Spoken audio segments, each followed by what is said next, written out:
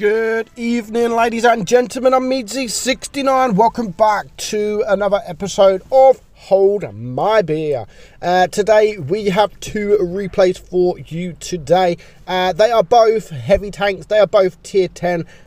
They are both pretty good games. Now, first up, we have Bishop in the Object 260. Now, this I think is currently Hall of Fame, which will get beaten, but obviously it's a new tank, so people are not getting massive like 9KD games just yet. But I'm sure them kind of damage games will come. But Bishop is driving the new tank. It is a nice tank, but for me it's not the best of tanks, but it's okay. It's okay.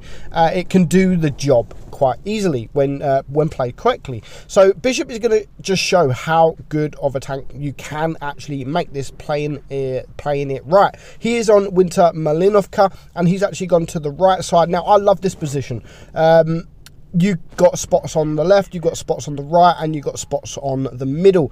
Now the only thing with this position, if you get caught out, you do get caught out quite quickly, and there is not much places to go if they do start rushing you. Not like the right side. I mean, he's actually in a really good position for where the enemies are. Now, this IS-4, he could have absolutely wrecked this Object 260, but he decided not to go for him, and luckily for the 260, his team were there to support him. So now, because of that, IS-4 has gone.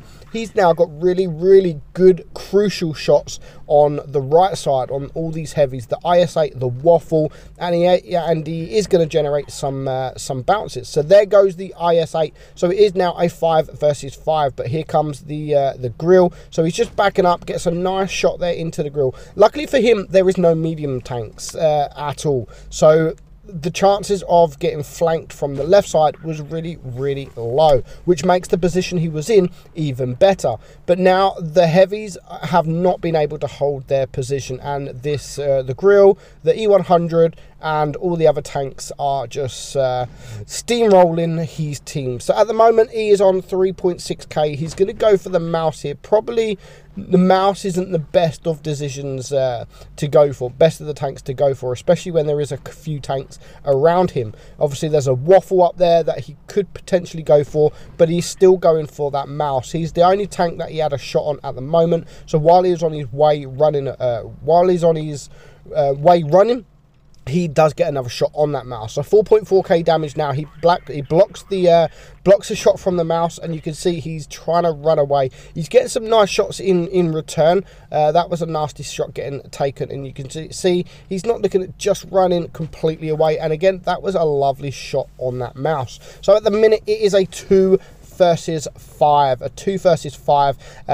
E100, there's a couple of big tanks, 2 E100s, a grill, a waffle. There's some massive tanks here, and when it's a 2 versus 5, I know his other tank is full hit points as well, and he's going to take full advantage of that. So because he's the light tank is there, and they are focusing on him, he doesn't need to run away like he should have if the light tank wasn't there. But the light tank, just as he comes to help the light tank out and get some shots off, he is taken out. But he does manage to take out one of the E100s, and he's still looking at going forward now. He's on 5,800 damage. There's 4 tanks all around him, and he's still not looking at running away.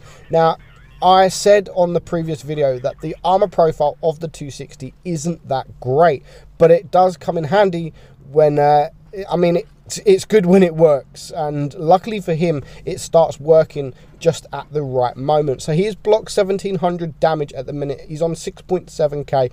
Sadly, misses that shot on the waffle. He needs to take the waffle out. There is a full hit point, well, 1,900 hit point E100. He doesn't want to go for them yet. He wanted to go for the waffle, and now he's trying to run away from the E100. He can get a shot off on this mouse. He does get a shot from the mouse. Sadly, he gets the bounce, but you can see him trying to get away from the E100. He's now just trying to face hug or side hug this mouse, and he needs to get a bounce, or he needs the mouse to miss. So he's getting really close. That was lucky. He does manage to get a I mean, he gets rid of the mouse. God knows what this E100 was doing. Absolutely no idea. He should have took him out, but just like the mouse, he's going to get up close to this E100. He is winning on supremacy points, so if he can just hold it, it might be enough. And he gets another crucial bounce, but he does bounce on the E100 as well. So now he's just looking at running away. He can beat this guy on DPM, but I mean, the E100 should just be shooting HE. He manages to use the mobility of the tank to get around, and now he's just going to sit in Cap B. This E100 should just be going for him. God knows why he's backing up. He should just be going forward. Yes, you're going to take a couple of shots, but you can take a couple of shots, guy. Like, Jesus Christ. And now, because of that, he has managed to cap base B. He's got 2 supremacy caps, and now he's on 960 supremacy points, and all he has to do is just wait it out. And of course, that is exactly what he is going to do. There is still 1400 hit points from the E100, but when you're only on 100 hit points yourself, just being patient and not rushing, going for the win is the best option. He could have got more damage, but he went to go for the win instead. So 7.8k, a nice 1 versus 5 Kolobanov. But again, God knows what that E100 was doing. But well played Bishop. Well-deserved win. Bounced a few shots, a few errors, but you know, it all paid off in the end, and you got a well-deserved win. So next up we have RA2341, and he is driving the E100 in a platoon with the VK72. Now this is a good platoon matchup when you're sort of platooning 2 super heavies, and especially on mines. Now first up, he is not even looking at going to the middle, he's looking at going towards the cap side, which straight away I thought, okay, it's not very often you have a battle around this area, especially, I think maybe they chose to go around here because there was no TDs to, I mean, when you have a TD, of course, most of the time they do go into that TD position in spawn. There goes the Leopard 1 within 30 seconds of the game. So going around this side of the map was probably the best option, actually, considering that there is no TDs to snipe you. So he's going to just sit here for a moment. There are tanks around. Here's the WZ. He can't, unfortunately, quite get the shot off on that WZ, but there is also the T57 that he's going to wait and see if he can get the shot. At the moment, the T57 is not quite in that position he needs to be, but now the WZ comes around, and that was a nice quick shot against the WZ here. Now, the E75 and him are pretty much isolated around this way, whilst the rest of the team are sort of in the middle.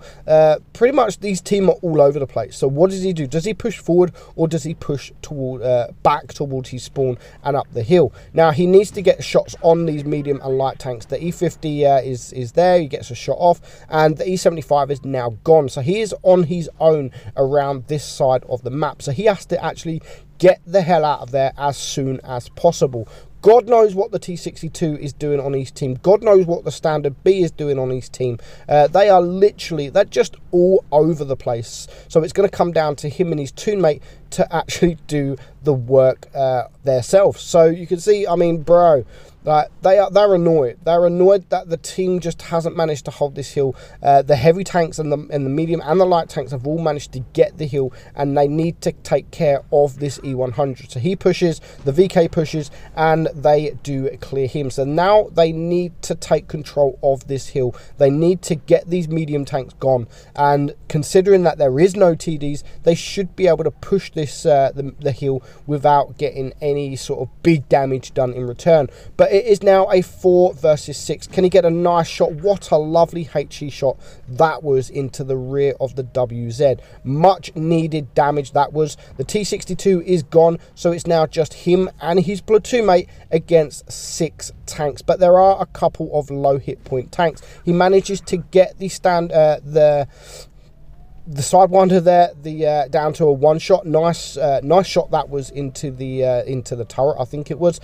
He's on 4.4k damage now. The T57 is capping, so he really needs to just reset that cap, just to allow more time. You don't want the T57 to sort of cap out in this situation where it could be an easy win. And considering the T57 is still trying to cap, we already know he's not a fantastic player. So we can leave him for a bit and go for these one-shot tanks. There goes the WZ, and now it is a 2 versus 4. So I do hate these kind of situations though, where it's such an easy win. He can easily win this game, especially now that the E50M has gone. But you don't want to put pressure on yourself. Like, does he go for these tanks and leave the T57 that is capping, or is that a big risk, you know, because it's a slow tank. It is a really slow tank. So what he's going to do now is he's going to leave his teammate. He has to. But just as he leaves him, the T57 actually gets off the base. Maybe because the T57 realised he was coming. But there goes his teammate, and now he's alone against both tanks. Now, he's already on 7k damage. He's going to ignore the Sheridan. He's going to ignore the Sheridan, which is the right decision. He should, if there's a Sheridan and the T57 heavy, he should be going for the T57 heavy. The T57 could do big damage with all 3 shells. Now, the penetration isn't the greatest of the Sheridan. Yes, it's got the big reload, but you know, it doesn't have that penetration. And if you can get the shot off on the Sheridan, of course, get the shot off on the Sheridan. But when you're losing your hit points, that you can't afford to ignore both tanks. You have to go for at least one of them. And you can see he does really want the Sheridan, which, if you've got the hit points, of course the Sheridan is best to go for. But when you only have sort of, you have 1500 hit points, he is going to lose a bit of hit points here.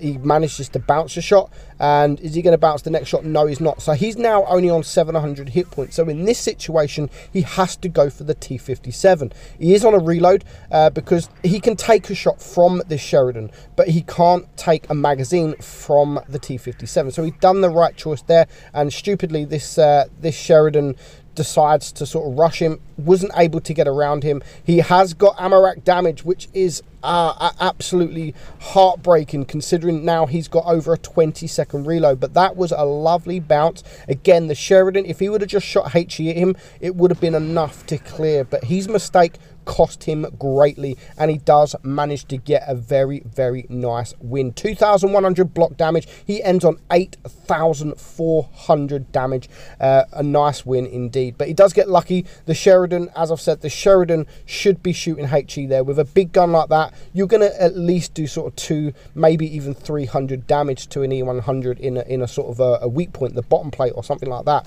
But they paid the price, and our guy here, RA, just manages to get a lovely win. So I hope you enjoyed it, guys. I am meadsy69, and I'll catch you all soon. Bye-bye.